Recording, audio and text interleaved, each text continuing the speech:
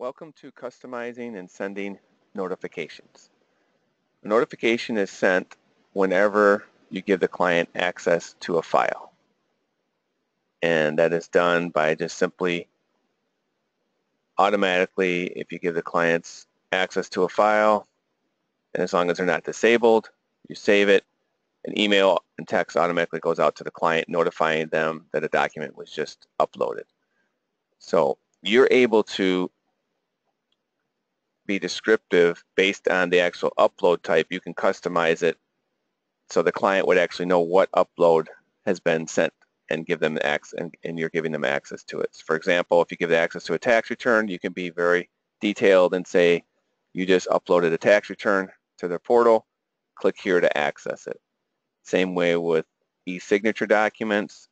You could also put an explanation or instructions on how to e-sign a tax return, because every single upload type you can customize the message that's going out notifying that you just uploaded a document. And that is all done in admin upload types, where you can customize the notification that is being sent out. Thank you.